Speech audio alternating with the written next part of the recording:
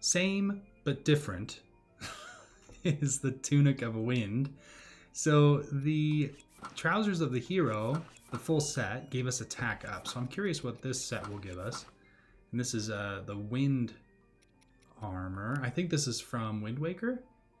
So let's upgrade the cap. The other two pieces have already been fully upgraded. Let's upgrade the cap and see what kind of effect, if any, we're given. Yes, let's upgrade all the way, Kesa. So this one, the previous one was rubies. The tunic of the hero armor. This one, the wind, is all opals. And for each level, we're going to need a star fragment as well. We're starting off with 5 opals. Blowing the wind. I love how the animations kind of build on each other here.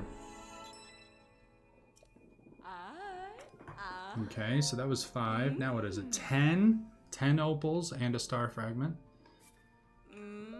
I think that the effect is unlocked at star 2.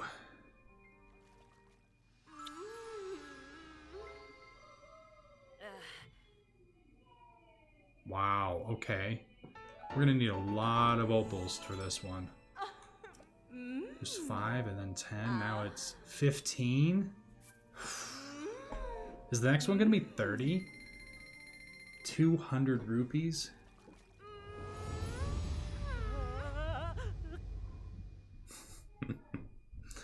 Oh my. We should count how many pieces of armor we've done and how many kisses we've gotten from Great Fairy Kesa. 25. Okay, so it wasn't a total of 30, but wow, it still does hike up quite a bit.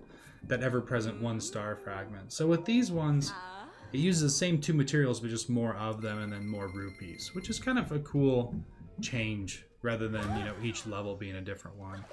The total upgrade cost to get to 4-star with all the pieces is 165 opals, 12 star fragments, 2,280 rupees.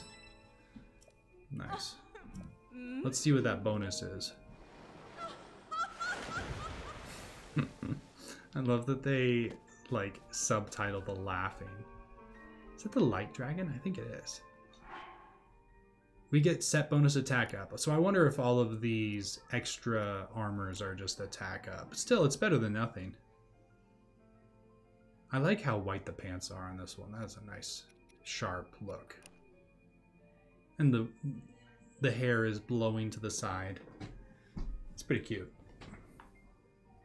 I like this one. It's very simple, and it's green on green. It's very nice. Looks like it's tailored to him very well. Very comfortable clothes. Yeah, no, it's a nice set. Total 60 defense. That's solid.